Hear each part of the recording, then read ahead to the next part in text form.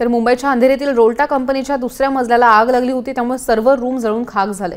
गेल्या 2 वर्षांपासून ही कंपनी बंद होती आणि त्यामुळे आग कशी लागली असा सवाल शिवसेनेचे नगरसेवक संदीप नाईक यांनी उपस्थित केलाय। याविषयी संदीप नाईक यांच्याशी बातचीत केली आमचे प्रतिनिधी प्रशांत गोडसे यांनी। आपण पाहूयात।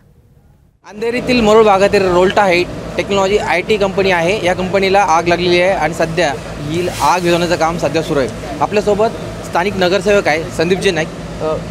आग ज्यावेळेस लागली नेमकं किती कर्मचारी या कंपनीत काम करत होते? खालती बँक आहे, त्या बँकमध्ये काही कर्मचारी काम करत होते, परंतु सुदैवाने जो वरचा जो पूर्ण पट्टा आहे तो भरपूर वेळापासून बंद असल्यामुळे तिकडे मला कुठलेही कर्मचारी नव्हते असं मला सांगण्यात आलेलं आहे। तरीसुद्धा माझं म्हणणं असंच आहे की एवढ्यावरती आग लागल्यानंतर आणि ज्या वेळेला ही सगळी कंपनी बंद असताना एवढी मोठ्या प्रमाणात आग लागलीच कशी, हा चौकशीचा विषय आहे। तोच विषय आहे की बंद असताना सुद्धा एवढ्या मोठा छुटपुट आग लागलेली नाही, एवढ्या मोठ्या प्रमाणात आग लागली।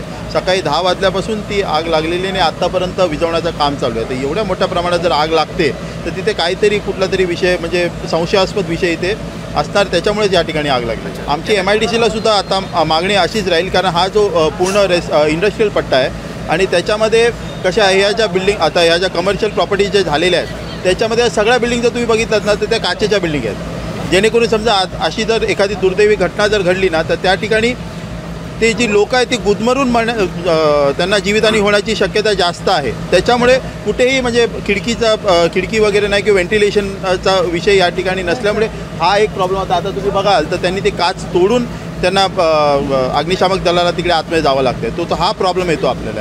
कारण की निश्चितच ज्या पद्धतीने हा जो विभाग आहे हा MIDC अंतर्गत होतो, त्यामुळे निश्चितच यामध्ये किती प्रमाणात नुकसान झाले याची माहिती तर नंतर समोर येईलच। मात्र आता सध्या जीवितहानी झालेली नाही ही सर्वात आनंदाची गोष्ट आहे। Prashant Godse AM news Mumbai.